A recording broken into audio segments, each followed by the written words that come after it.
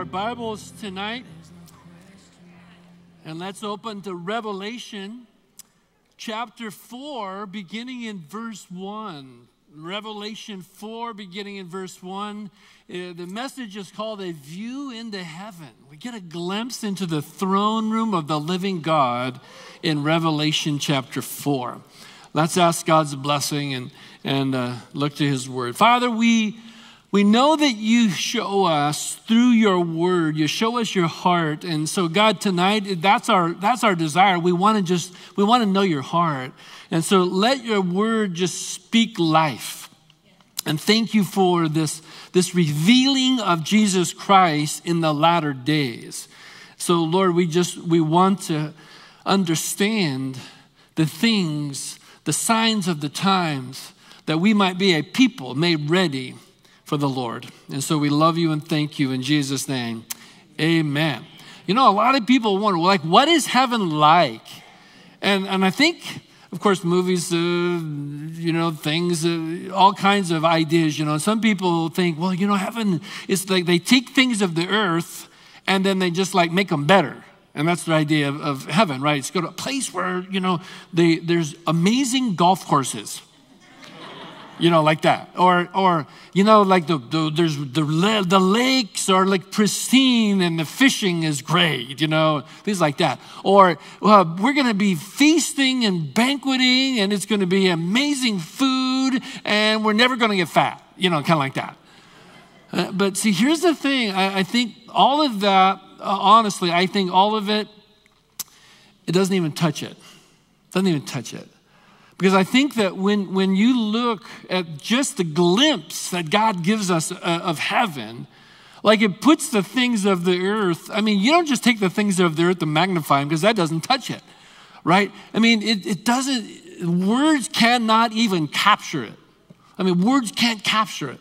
And so he's given this vision and he tries to put it in these words, but it just can't capture it, which just makes you just have this longing. I think in me, there's this longing. And here's one of the other things I've come to really appreciate about the perspective of eternity of heaven, that it's really not about whether there's golf courses there or lakes there or anything like that. The whole thing is God is there. Right? And you're going to have a relationship of nearness to your God that is just absolutely astounding and amazing. I can use words like amazing, and that doesn't do it. It's awesome. Well, that doesn't do it. There's no words. There are no words that can capture, but it's about that relationship. And I'm also convinced that part of it also is the relationship that we have with our loved ones. And I look forward to that. I look forward to that. Many of you know we lost our daughter 3 years ago. And I had this, for the longest time, I didn't have any dreams of her. But then I had this dream, vivid dream. And so in my dream, like she came to me in my dream, and she had this radiant smile. Whenever she was like super like happy, like just overflowing with happiness, she had this radiant smile. And she had this radiant smile on her face. And she was just saying, Dad, I'm okay. I'm doing well. And I don't know about you, it just blessed my heart. That doesn't even put it into the right words, but it was just, I woke up with such peace that I know that my Redeemer lives, and I know that I will see my daughter again. Amen? And there is this hope that we have. Heaven is about the relationships, first and foremost, with God. And the intimacy that we have is amazing. So he gives us this image of it in Revelation 4. John is taken up to heaven, and so he's instructed to write what he sees, but no words are adequate, right? So you read these words, and frankly, it just makes you yearn for more. And the Revelation 4 is really just the tip of the iceberg, you might say, in the sense that there's going to be so much more that comes out of this story, so much more that comes out of the scene at the throne room of heaven. So we're brought by John right into the throne room of God. Because John is about to reveal to us the events of the latter days, the future things. But he builds this foundation of the throne of heaven. And we're brought into this scene by John. Oh, if we could only see what his eyes saw, I'm telling you what, it would be glorious. But we have to then rely on this description, relying on these words. And, it reminds me of a phrase I heard a long time ago, that we are changed in the presence of a holy God. And you see this image of the throne room of God, and holiness is like the theme of the whole thing. It's like the holiness of God just emanates from the throne. And so that we are changed in the presence of a holy God. Hey, when we tonight, here in this place, we gathered and the presence of the Lord was here. And the Holy Spirit was here, and we are changed in the presence of the living God. Can you just imagine being in the place of the throne room of God? What it would do for us. So he describes this scene. He says there's this throne standing in heaven. There's one sitting on the throne, radiant in glory. And he describes what that looks like best that he can. We're going to get into more of the actual specific details on Wednesday. But he tells us that around the throne are 24 thrones. Now, why 24 thrones? Okay, we'll look at that on Wednesday. And he says, upon the throne, there are 24 elders sitting, clothed with white and golden crowns on their heads. But also, I think we could look at that and okay, we would expect that. That sounds like something we would expect to see, right? These 24 elders, we can kind of understand who they might be or what positions they would hold. White garments, we understand. Sitting on thrones under his throne, the golden crowns, we would almost imagine something like that. But then he surprises us by telling us, oh, and by the way, there are these creatures, these living creatures that are there, angels. And the description of these is beyond description. And these four living creatures, which are before the throne, never cease to say, holy, holy, holy is the Lord God Almighty.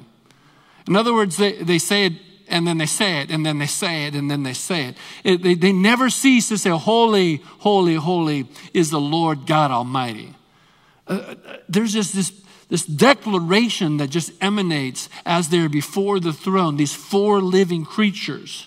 Holy, holy, holy. Well, holiness, as we know, is like one of the main aspects of the character of God. And in fact, he tells us that is something that he wants to see in us. His holiness in us is how we are transformed in this life. That's what he is doing in us. His presence brings about transformation. He's in the process of changing us from the mess that he found us in into his image, and he is moving us out of the world into more and more holiness. That is the change, the transformation that God is doing in our lives. Our job is to say, we want to cooperate. Lord, it's your work in us. Have your way. Transform us. Make us more like yourself. That's the transformation he is doing in all of us. He's making us like himself. And in fact, when you look at these four living creatures, in many ways, they like represent the nature and character of God. They're like a reflection. So remember that glory emanates from the throne. And he talks about the radiance of that. We'll look at here tonight. But it emanates, and then those who then are before the throne have that glory upon them. And that glory upon them is his nature, his character then upon the life. And so these four living creatures, like they are the embodiment, or the reflection even of his character, his holiness, his being. And they're nothing like anything we can imagine. And they represent Jesus Christ. Now, when you read through the prophet Ezekiel, there's many last days prophecies in Ezekiel. You might know that, and Daniel and others, Zechariah. But in Ezekiel, we get this a similar, somewhat different, but similar view of the throne of God. And there are these living creatures. And so he describes, there's a lot of similarities here. And the Jewish rabbis, who've looked at these and sort of tried to bring interpretation to their meaning, they believe these are the greatest of God's creation, and they represented the standard or the ensign, like the flags, you might say, of the four tribes, the standard of the four leading tribes that surrounded the temple or the tabernacle in the desert. As you know, Israel traveled through the desert with the tabernacle in the center. And three tribes on the north, three in the south, three in the east. And each of them had kind of a lead tribe, and they would have an ensign or a standard on this flag. So they believe that these represented those. Others also add the belief that they are a great reflection of each of the Gospels, as we're going to look at that also. And so let's read it. Revelation chapter 4, beginning in verse 1. After these things, I looked, and behold, there was a door standing open in heaven. Now that right there is an amazing thought. Jesus says, I am the door. I am the open door. That's just an interesting view. And the first voice which I heard, it was like the sound of a trumpet speaking with me, said, come up here, and I will show you what must take place after these things. So it's going to be a prophetic view. Now immediately I was in the Spirit, and behold, a throne was standing in heaven, and one sitting on the throne. And he who was sitting was like a jasper stone and a sardius in appearance, and there was a rainbow around the throne, although it was emerald. So it wasn't like what we would think of a multicolored rainbow, more like an arch that was emerald in color. They're doing their best to describe it. And around the throne were the 24 elders, and upon the thrones I saw 24 elders sitting, clothed in white garments, with golden crowns on their heads. And from the throne there proceeded flashes of lightning, and sounds and peals of thunder. And there were 7 lamps of fire burning before the throne, which are the 7 spirits of God. We're going to look at that on Wednesday. And before the throne there was, as it were, a sea of glass, like crystal. That is just an amazing thing to ponder, to consider what that might even look like. A sea of glass, like crystal. Just amazing to consider. And in the center, in the sea of glass like crystal, in the center, that was where the throne was. And then it says, and there were 4 living creatures full of eyes in front and behind. I mean, all you can say is, wow. Like, what is that? Nothing like we can imagine. And nothing what we can even conjure in our minds very well. It's like we have no way to kind of put that in our minds. And these 4 living creatures, each one of them had 6 wings, full of eyes around and within, and day and night they did not cease to say, holy, holy, holy is the Lord God Almighty, who was and who is to come.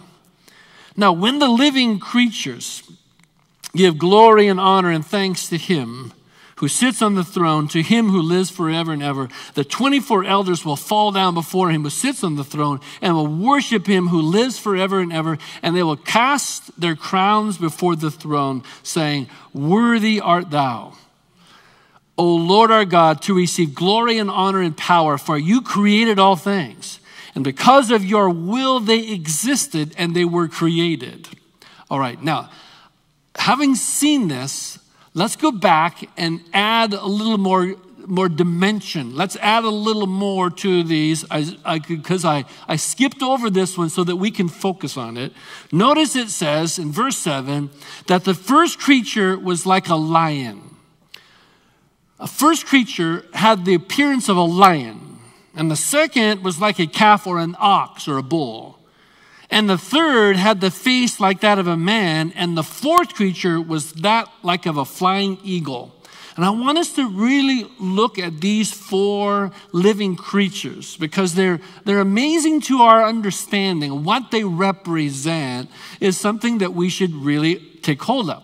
And we start with this one who says that he had the appearance of a lion. And this is a reflection, of course, of the glory of God, the character of God, the nature of God. Now, Jesus is called the Lion from the tribe of Judah. So I think we can immediately understand that one. That is an image that we would expect that. But yes, he's reflecting the heart of the Lord, and he is reflecting, remember now, that the nature of God, the heart of the Lord, is something that he wants to see in us. So you think of these aspects of God's nature, and they really must be then looked at and applied in a personal way. So maybe, for example, we could look at this one and say, therefore, God wants us to have also the heart of a lion. Have a heart of a lion. The qualities of a lion are very clear, right? Power, authority, strength, boldness, right? The heart of a lion. We can grasp that really well. And these majestic symbols, right, represent the nature of God, the character of Jesus, God's heart after us, his nature in us. So let's apply those things. What does it mean to have the heart of a lion? There's the authority and power. That's it's like the greatest of the beasts, the authority and power. He's the lion from the tribe of Judah, right? So immediately you think, well, authority and boldness, right? Authority requires this boldness. Authority is sometimes seen like a key. Jesus refers to this also in Revelation 1, verses 17 to 18, when he speaks of the authority like a key. If you have the key to the house, you have authority, right, to enter the house. That's like the authority. And Jesus said in Revelation 1, do not be afraid. I'm the first, I'm the last, I'm the living one. I was dead, and behold, I'm alive forevermore, and I have the keys of death, and I have the keys of hell. I don't know about you, but there's some pretty powerful description there. He's the one who opens the door, right? He's got the keys to death. I am the resurrection and the life. No one comes to the Father but by me. But if you come to the Father but by me, you have life everlasting because you have the resurrected life that I purchased for you. And I open the doors to death because I overcame death by my power. And I have the keys to hell, by the way. And you think, in many modern pictures of hell, we think that Satan is the captain of hell. Let me just reassure you who holds the keys to hell, okay? Amen. And then remember also when Peter, this is talking about the authority of the church. Jesus said to Peter, on this rock, right after Peter just declared, thou art the Christ, the Son of the living God.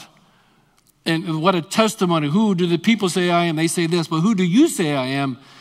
Peter responded, thou art the Christ, the Son of the living God. Jesus said, on this rock I will build my church, and the gates of hell will not prevail against it.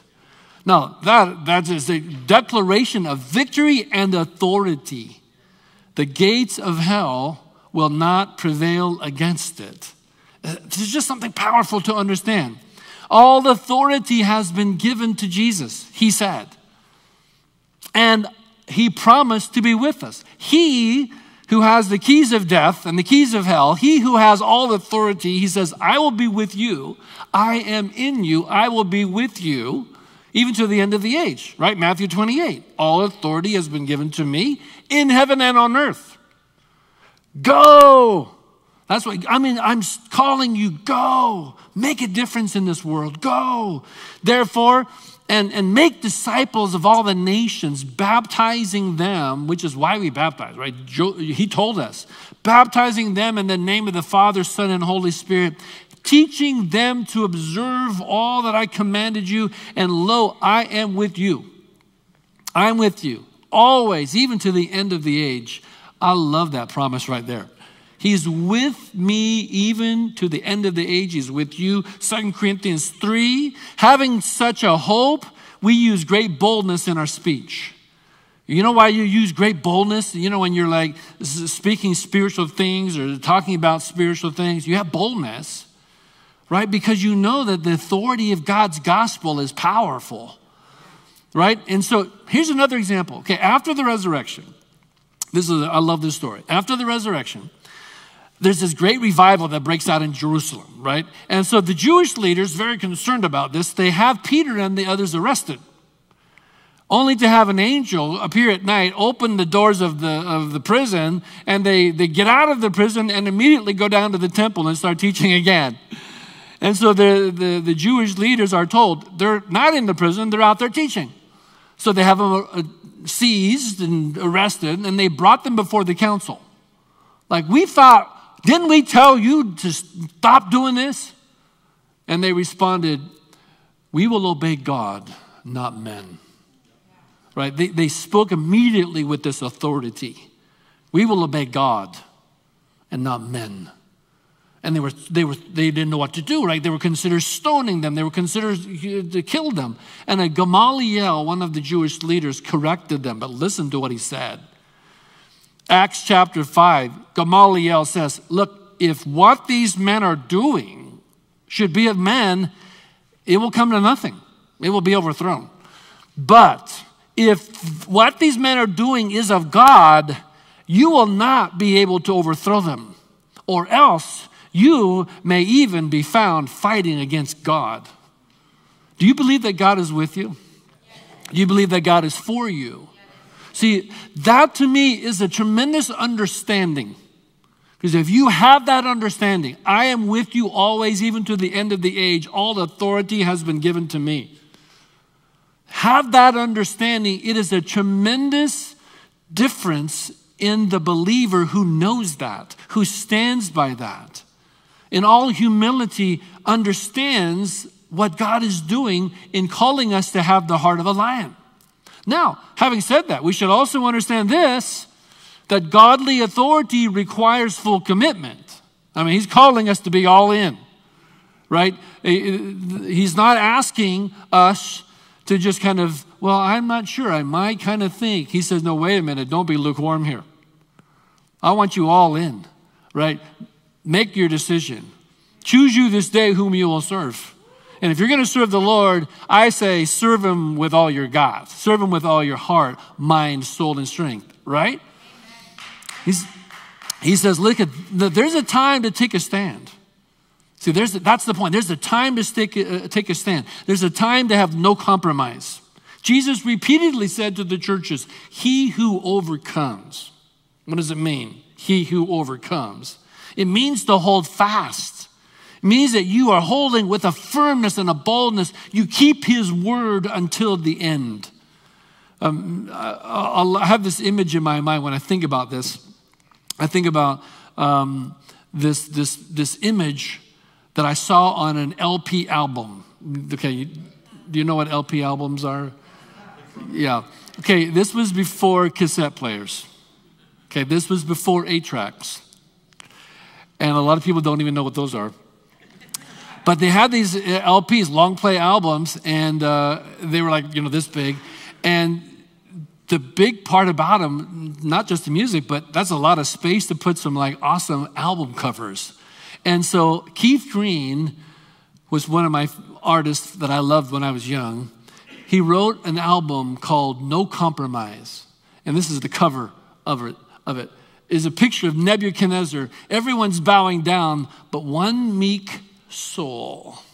I love this image. I used to just stare at this image for such a long time.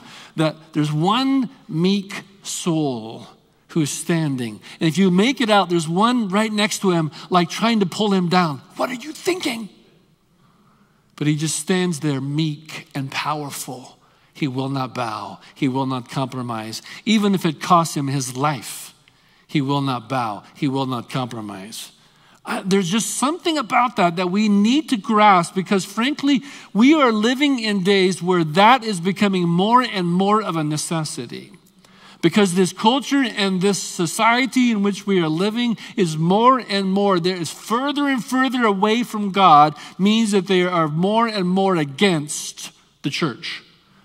Do you sense that? Do you see that what's happening in our culture and our society right now? The farther the society gets away from God, the more they are against the church. You got to know when to take a stand, right? Now, going back to Revelation chapter 4, as you look at these next animals, serve with the power of an ox. The ox is like the most powerful of the beasts of burden, but it is a beast of burden. In other words, it's like it represents the heart of serving. The heart of the Lord is in fact serving. It is the character of God revealed. And Jesus himself was the very example of that. Jesus said, I didn't come to be served, even though he's the Son of the living God. He's King of kings and Lord of lords. I didn't come to be served.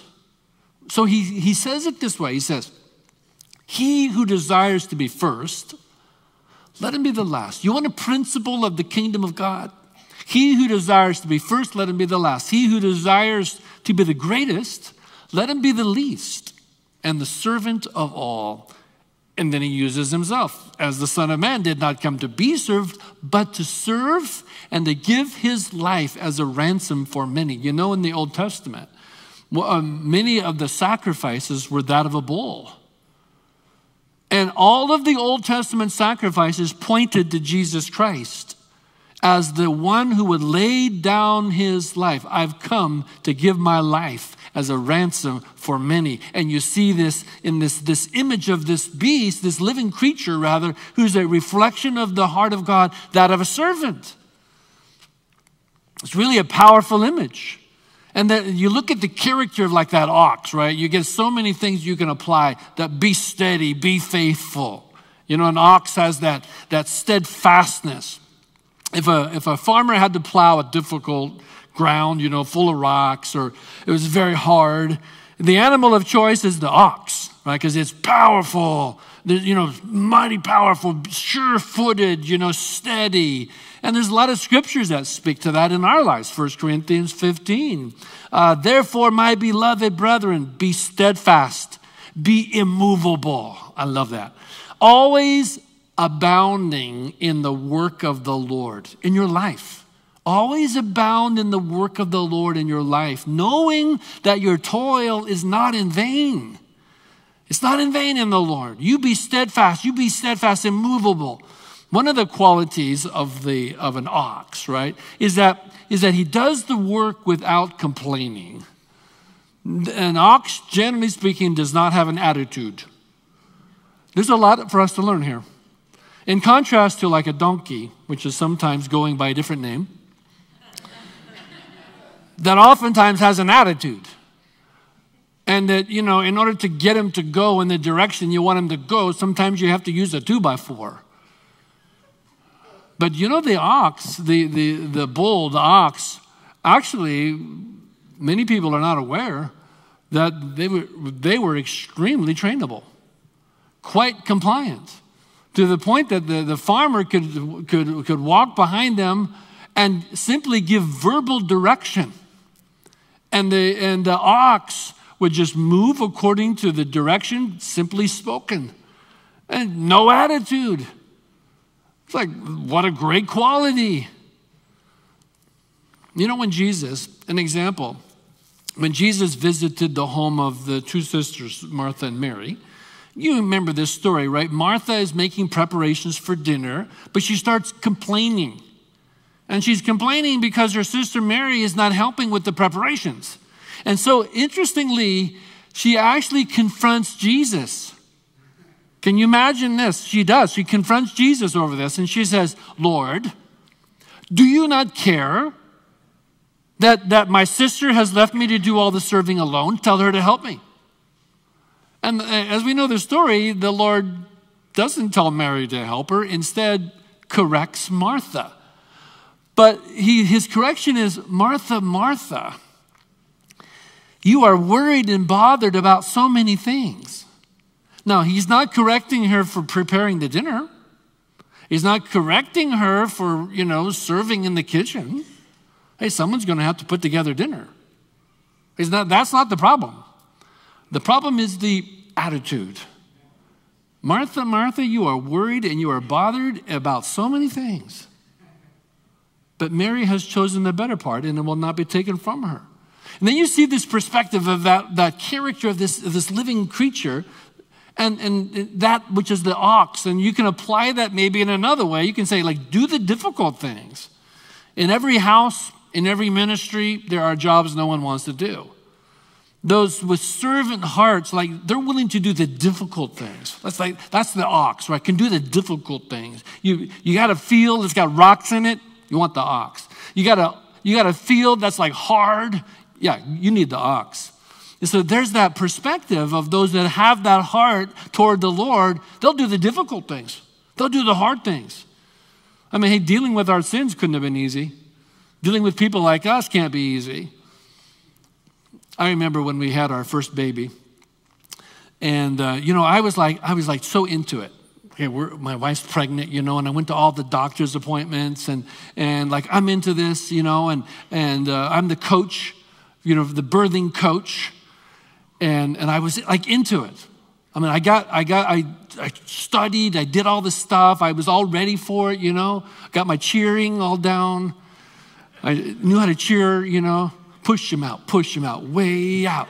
And I get it all, it's like, I'm going to do my coaching, right? And I'm totally in. And she almost bit me in the shoulder for that one. But, after the baby's like, okay, I'm in, right? Well, some tasks are unpleasant, let's say. But like, okay, I'm in. I'm still in. Okay, I'm still in. I'm still doing this. I'm in.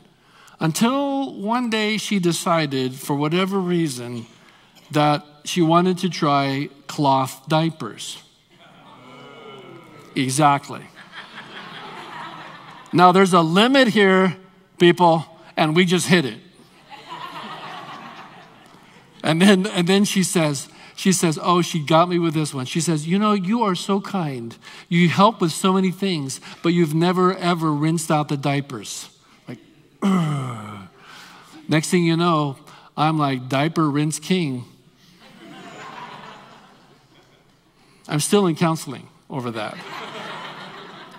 But see, my point is, like, when we get closer to the days, when we get closer to the latter days, the heart of a servant is going to actually be very spiritually valuable. Here's why. The scripture describes that the Antichrist will arise on the scene, and he will, by all appearances, do what no man has been able to do. He can solve the unsolvable, like bring peace to the Middle East, for example, which he will do.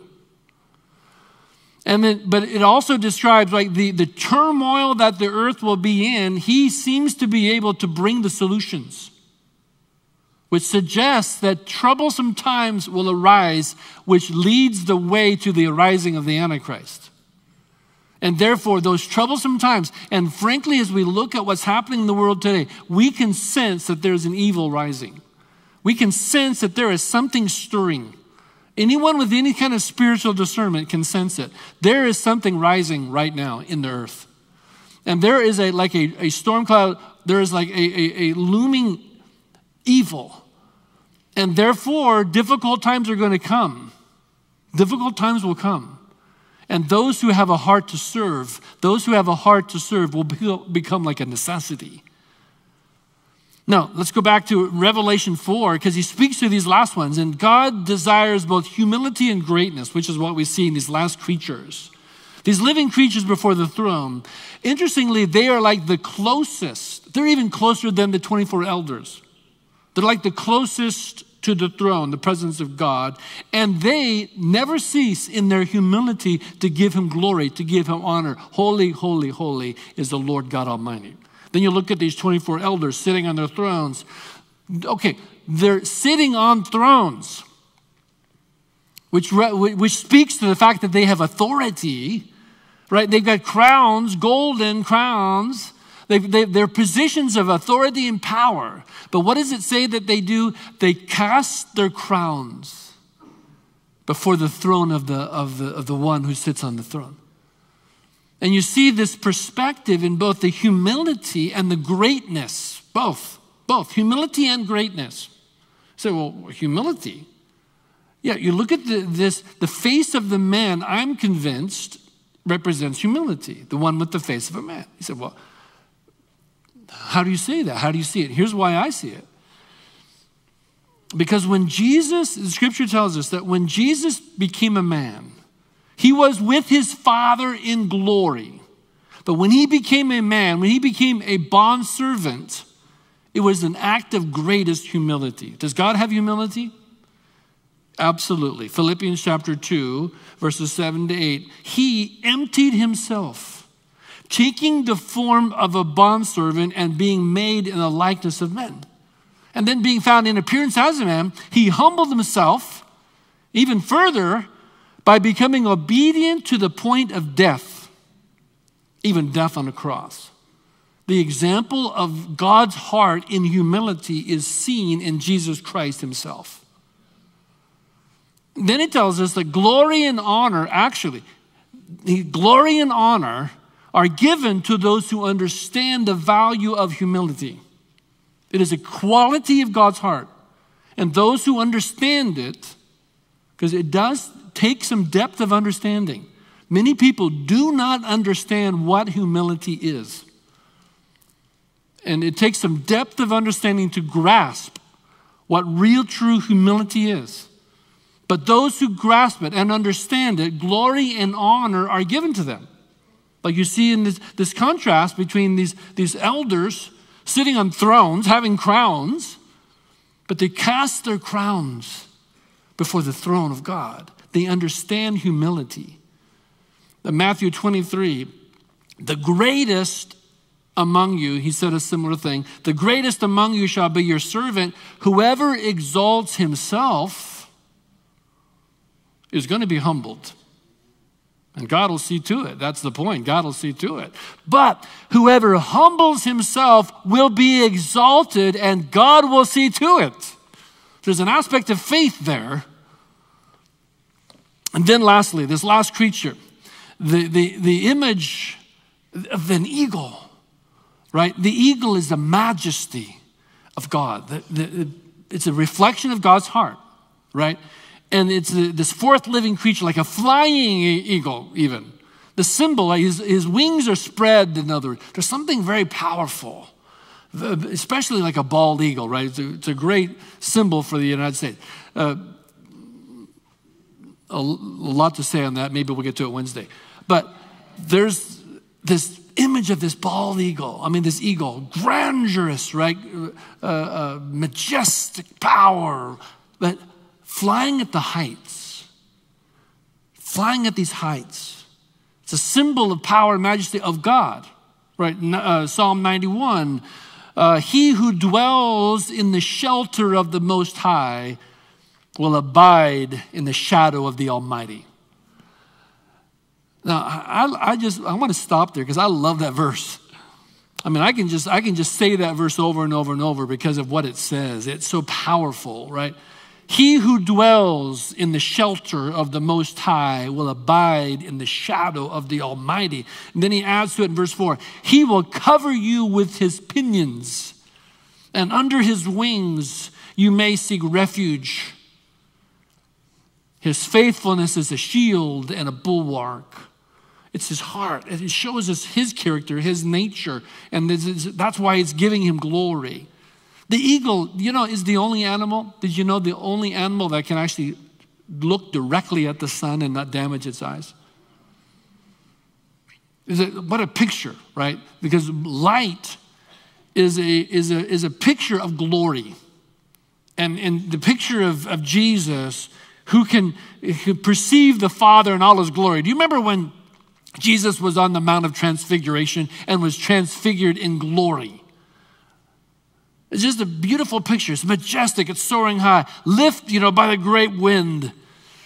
It's a picture of the Holy Spirit. The word spirit in Greek actually means wind. The holy wind. It's a powerful perspective when you see them together. And then when you understand that how he applies that to our lives. The strength of the eagle, the power of the eagle is actually applied to us.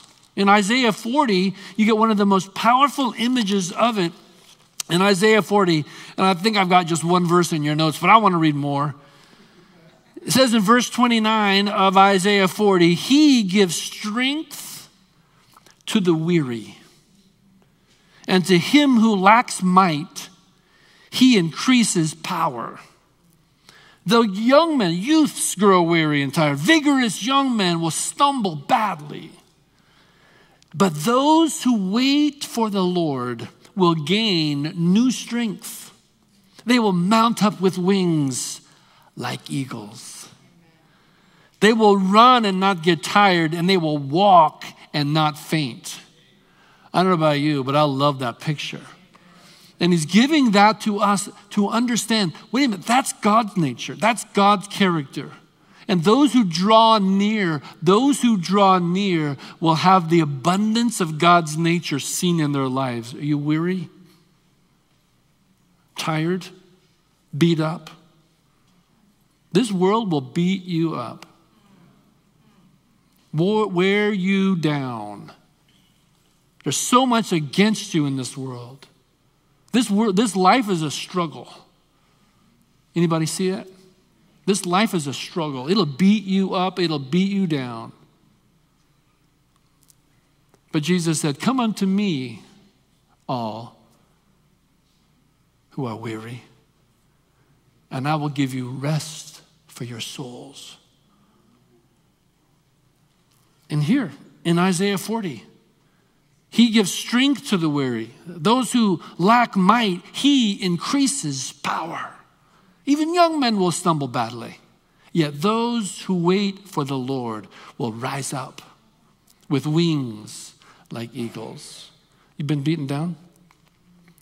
He will lift you up. He will strengthen your soul.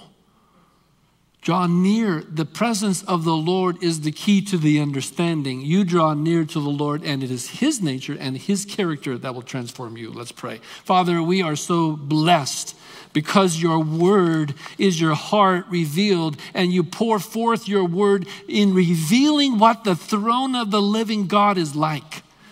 And these four living creatures who reflect your glory and your eminence and your power, reflect your character, and it is in us that you desire that it be seen. And I pray, Lord, for everyone in this room tonight, that we would desire to be transformed in the presence of the living God. Church, tonight, would you even say to the Lord, I see this image, this picture of heaven and this throne, and it makes me desire the presence of God in my life. It makes me desire, I want the presence of God, because that is the power of God manifested. He gives strength to the weary. Church, tonight, if you're beat up, if you're wearied down, if this world is just knocking you over, then rise up in the presence of the living God. You will be strengthened in your soul. You will rise up with wings like eagles, and he'll strengthen your soul.